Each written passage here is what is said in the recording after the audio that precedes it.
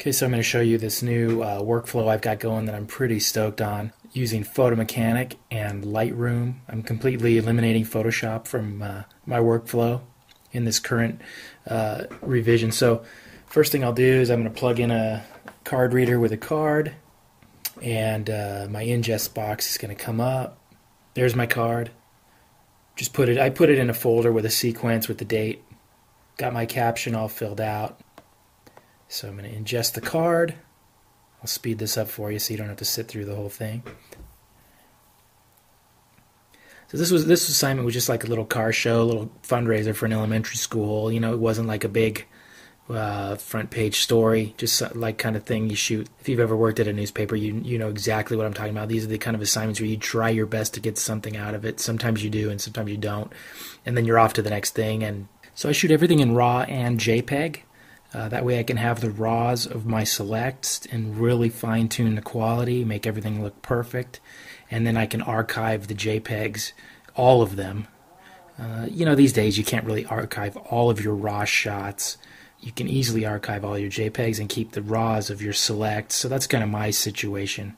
I'm just going to go through quickly here and try and find anything that's kind of decent or interesting. I'll just mark a couple here. So what I'll do on my edit is that I'll just go through and tag. I think there's one I liked coming up here. It's just kind of an odd shot, but let's just tag that one, kind of showing the car buff photographer there. It's kind of another one that's kind of the same thing, but I'll just mark a few so you get the idea of what I'm doing. I shot that so I'd know which kind of car it was, just like a kind of a note that I could read. You know, it's faster than writing it down. I'll select the ones I picked. Let's just go over and make sure. See, I had two, they're kind of oddball shots. But then here's what's really cool about the workflow. So I've got everything, everything's captioned. Yeah, so that is the right caption, and I would just, you know, a photographer, blah, blah, blah, blah, blah, type in a cut line on those. And then what's really cool is I go into the copy menu, and here I'm saying send the RAWs only, and I've already got it set to a folder where I send all my RAW selects. So once that's ready, I hit copy, and that throws them into that folder. Now I've got Lightroom running in the background, so I'm going to go over to Lightroom, and Lightroom is set to auto import. And so what that means is that Lightroom is, and my computer's being a little slow, so we might not see them actually come in, but my Lightroom catalog is set to automatically watch the folder that I just copied those into and import anything that shows up in there. So you can see here's the one already. It's already here. I don't think that second one's in. Doing this video recording kind of is slowing down my machine a little bit. But if I wasn't doing this video recording, these would have just popped straight up into the screen, into my Lightroom library. And that's what's really cool, because it's faster than, you know, I'm finding it faster than just opening things in Photoshop. So where I can just go and I've automatically got my picture. And so you can see this has all my selects from the past couple days. So I've got all my recent shots here. The really cool thing about Lightroom is when you're working with RAW files is that it keeps track of your changes, but you still have the original. And that's where the old way of opening up a JPEG in Photoshop, you know, you'd open the JPEG file and you'd make your tone changes and then you'd save it out, and you really couldn't go back and revise those corrections unless you really went and did some like adjustment layers or whatnot. That's what I really love about Lightroom, is that all the changes I make, they are saved and alterable, and I can always go back to the original or go back to the changes I made, and they're still flexible. They're still, I can still work with them. So here's one that I've just imported in. Again, this is going a little slow because I'm doing a video recording. But so now I'll go into the develop module. And so down here I've got a preset for anything I shoot with my Mark IV, basically in daylight. And that's going to make a few different settings. It's going to darken my blacks. It's going to apply some lens correction. Here's a tip for Lightroom that's really cool. If you control click on this thing and put it in solo mode, then instead of having to scroll down through all these tool settings, this way when you close one, you can only have one open at a time, so it doesn't take up your whole screen. So I have the camera standard profile, which is what I use. I have lens correction set up. I don't know if you use those, but it's kind of cool. The software goes in and corrects for the lens you have. It knows what lens you have. You see kind of the change there. And so then I'll just go to the basic, and any changes I need to make here, you know, if I want to wig out the photo. I can really, pump up my colors or whatever I want to do. And what's really fun now is, I used to have an action in Photoshop to size it down and save it out into a certain folder and all that. But with Lightroom, you can just go export, and I have a preset right here for my work for the paper. And that's just going to size it down to the exact size I need and save it into my sent folder. So that's going to save a JPEG out. So my RAW is obviously untouched. Actually, I'll go back to PhotoMechanic here. And what's cool is I can be working on one, exporting the others, or I can kind of alter them all.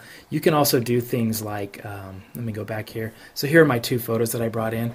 I can highlight the second one as well and just hit sync and check if I just change the white balance, or if I changed everything about it, I can sync them so that since they're shot under the same conditions, they're just going to now they're going to look exactly the same, and then I could hit export and it would throw them out.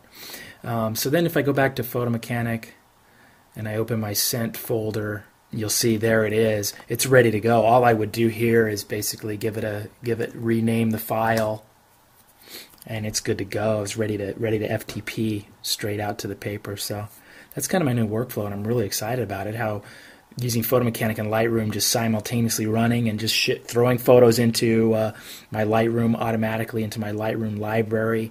They're all ready to go. I've also been doing a lot of geotagging, which has been really cool because you can just assign where you shot the photo, and you'll see this. It'll just come up on the map. It's really cool. And at the end of the year, or even really any minute, I'm going to be able to just pop up pictures from the valley and say, in fact, you might even see it on here a little bit. Where did I shoot?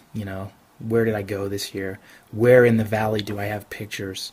If I zoom out on the map a little, you'll see at least what I shot this week, or at least in this library.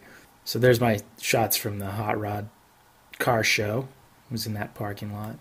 Then if I back out on the map, you can see where my shots were, So I'm able to trace, where was I for for this week, and throughout the year I'll have this whole map kind of pegged out everywhere. One thing about the export that I have set up, and that you might want to especially use if you're a newspaper shooter, on my metadata, I have it export all the metadata, so my captions you'll see over here stay the same, but I have remove location info on my export because I don't want people to necessarily know where the photos were taken. It depends what it is, like car show or swimming pool, it doesn't matter. But if I'm in somebody's home and we're doing a story that's more sensitive, I don't want to be revealing, where they live in every situation. So, that's a great feature on Lightroom where you can just not export the location. So that's kind of my new workflow. I'm really loving it. It's fast. It's way faster than opening everything up in Photoshop. I mean, one really cool thing with this is, say you have, say you're shooting a basketball game, you got 12 photos you want to edit. You can't open those all up in Photoshop, and there's no easy way to have it open one while you work on it and then save it out and open the next one automatically. Like go through a line of the photos and if you try to open up all 12, you're just jamming up your memory and slowing everything way down. But with this Lightroom technique, they're all there. You're just working on one at a time. So you've got multiple images in, and once you get down to kind of the Lightroom workflow, it's worth getting over that hurdle, figuring out how it works and how it works for you. It's been really good for me. I really love when kids pop up in the middle of a press conference, and here's this guy being filmed, and here's our guy, getting in the shot. I love it. I love it. Okay, thanks.